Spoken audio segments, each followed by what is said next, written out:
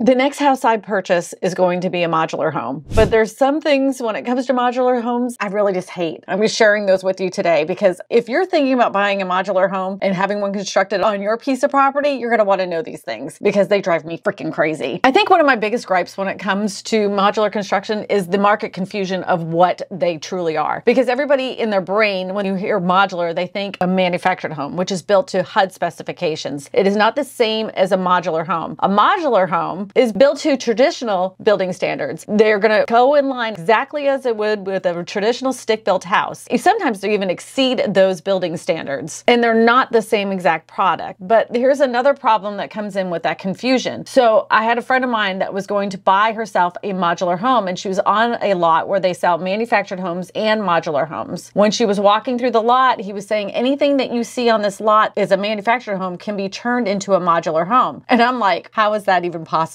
So he kept trying to sell her on this, and he kept saying, well, you know, anything you see here could be modular because we can add modular components in it. And I said, well, does that make it a modular home or is it a manufactured home? He's like, no, it's a manufactured home, but it has modular components to it. I'm like, how does that even make sense? So when it comes down to the part where we're like walk in and we talking to the guy, and I said, when we're financing this on the documentation, will it say that it's a manufactured home or will it say it's a modular home when the title comes in? And he said, we'll say it's a manufactured home with modular components. I said, no.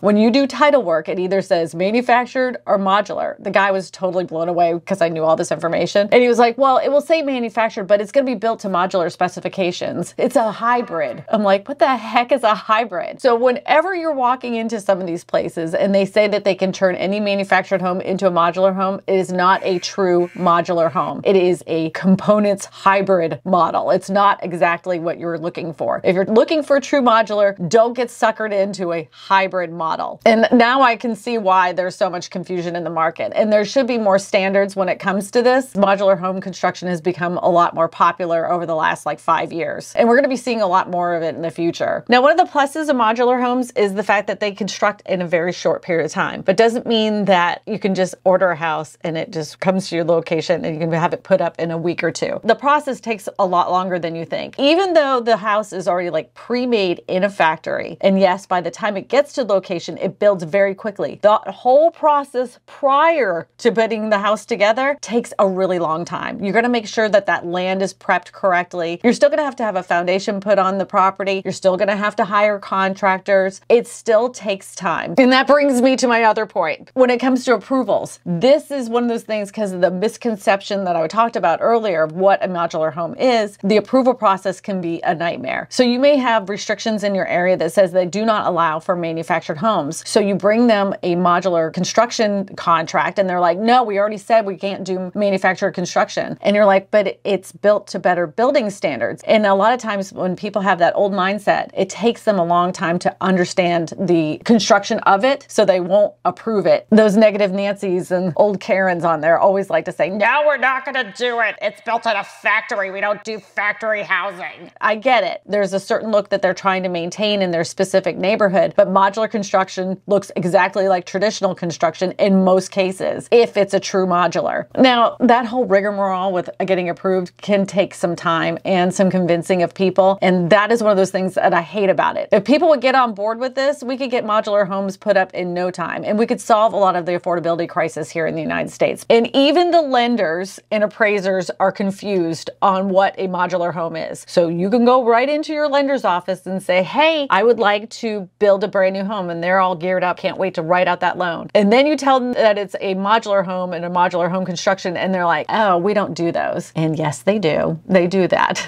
because in their brain, they're thinking that a modular home is a manufactured home. And then again, you have to go through that whole process of them understanding what it is. Some of them already do, but a good portion of them have no clue. Now, when you're getting your home loan for a modular home, you're going to have like a new construction loan first. By the time the home is about to close, you're going to have an appraiser that comes through this house several times. And sometimes the appraisers are not always on the same page. Just like I've been saying the whole entire time, when it comes to modular homes, appraisers are confused as well. And sometimes they'll put on their paperwork that it's a manufactured home. Make sure that they do not put that it's a manufactured home on their paperwork. Now, this is going to make a difference because if you're trying to refinance your house in the future, you want to make sure that the title work says that it's modular construction, because refinancing could be an issue if it says manufactured home because they may not evaluate it the same. Of course, price per square foot, a modular home is going to be appraised a lot higher than a manufactured home. So be on that appraiser's rear end when they're walking through and let them know this is truly a modular home. And then when you go to resale it too, explain that to your real estate agent. Make sure that the appraiser that comes through for the buyers of your modular home understand that it's a modular home, so that way it will appraise correctly when you go to resell it. It all comes down to the misconception of what a modular home is. I wish that they would do better marketing when it comes to these things and explaining what they are, because so many people are so confused about it. All right, this next one is like my #1 gripe, because this happens to so many of my subscribers. They find the perfect modular home company and they're so excited because they found them online, they already talked to a representative online, and they think they're going to have a house built in no time flat. The thing is, when it comes to the modular home business, for some reason there seems to be more scams than any other type of home. You can find numerous modular home companies that build these really fantastic houses, but they aren't even a real company. Not only that, when you're starting to look online, they have so many different names for modular homes that they're not even truly modular homes. You have structural insulated panels, those are called SIPs construction. That also can be a modular home, but that also cannot be a modular home. You have prefab homes, and some of them are modular homes, but some of them aren't. They're not built to really any kind of building standard, and you really have to like go behind them and make sure that they're built to the code in your area. Then you have those hybrids that I was talking about earlier. That's not even a modular home. Then you have the reputable builders that are building modular homes, and they're so hard to find. On top of it all, there's some that are absolutely stunning and gorgeous, but they don't build in your area. And then when you do find a reputable modular home company and you're really excited, you have it built, everything works out just fine, then you live in the house for a few months and some little things start happening, like some light switches aren't working, or there's a small leak under one of your pipes in your bathroom, those kinds of things. And you need them to come back out and fix those items. Well, if they're out of state, how are they going to get to your project? I mean, some states have the new Home Warranty Act, like here in Louisiana, we have that where it covers the new home and they're required by law to come back out and fix it. But if you don't have that in the state, you could have a real problem. Now, the general contractor that did build your house should be coming out and fixing those items or sending a crew out there. But what if that company that is brand new just went out of business or went ahead and went bankrupt? That is very common that they go bankrupt and they never come back and fix those things. So whenever you're looking at a modular home company, make sure they have been in business for quite some time. Make sure that they're building it to modular specifications, and make sure that they have a good reputation in the area that you can call them after your house is built if there's anything that happens to that house within that first year. Now, they should have warranties on each and every item, and make sure you read all the fine print when it comes to those specific warranties. Not only that, when it comes to any new house, there's other warranties that come with it that have nothing to actually even do with the builder itself. For instance, if the windows start leaking inside the windows themselves, that is a separate warranty altogether. So when you get to the closing table, make sure that you understand which items have those warranties and have them make you a list. And it doesn't even matter if you're buying modular or not. You just want to know those things. And for goodness sakes, when you get the microwave and the stove and the oven and the dishwasher, fill out those warranties as well. Everybody forgets to do that. But when your dishwasher goes out that first year and you're like, ah, and you didn't fill out that form, you're going to regret it. So fill them out. Come on,